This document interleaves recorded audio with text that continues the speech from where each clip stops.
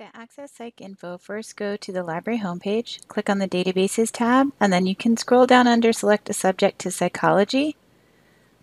When you do that, PsycInfo will be listed as the best bet for psychology, so click on the name of the database.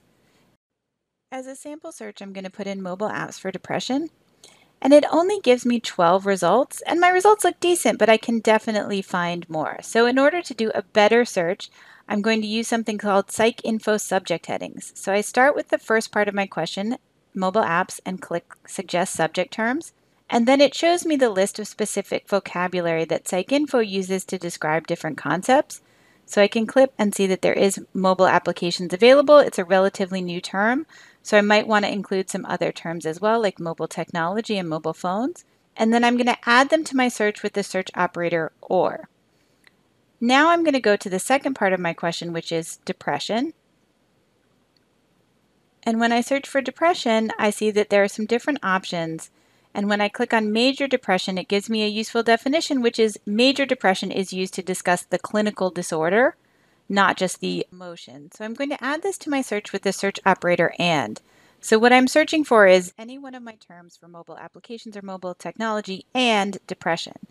And in this case, I got a lot more results, so then I can use the filters that are available to play around with my results and limit down to something that's more focused on what I want. There are filters available for age. For example, if I only want to look for articles about teenagers, I can select the age filter for adolescents. And that brings me down to 15 results. If I decide that that's not what I want, I can always remove that filter by clicking on the little X next to it in the left menu. Another useful filter that's available if you scroll down is methodology. So you can select specific kinds of studies, for example, empirical studies, quantitative studies, clinical trials, etc. And you can select as many of these as you want. Systematic reviews and meta-analyses can be useful to get an overview of the research literature on a topic.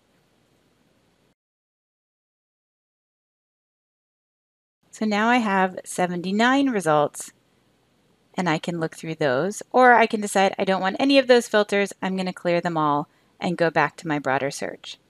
You'll notice that under each article there is either a link for the full text or a search for item link.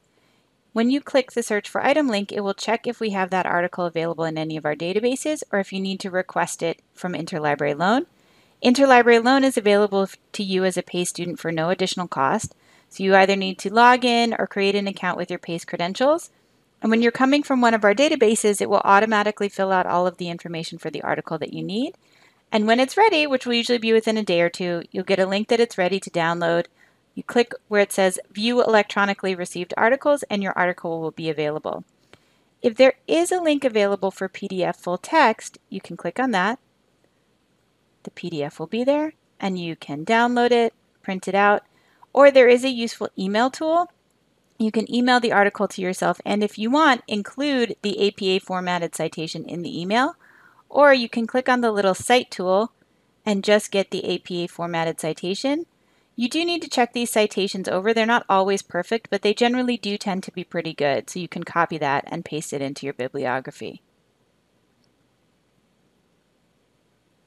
We're always available for more help. We have an online research guide for psychology, or you can visit our library help page at asklibrary.pace.edu and reach out to a librarian.